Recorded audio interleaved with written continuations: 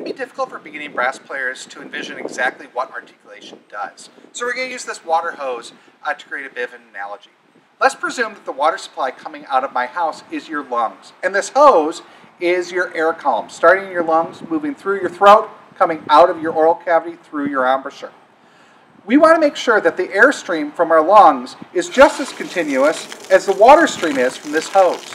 As we play, we never bring a complete stop to our airstream, just as the hose will continue to supply water. If my hand is my tongue then, doing articulation, it's just jumping in to interrupt that, make a break in the column, and then instantly return back to where it came from. The important characteristic here is that the water, or our air, as brass players, is always continuous, and that the tongue, or my hand in this case, just jumps in and instantly jumps right back out again.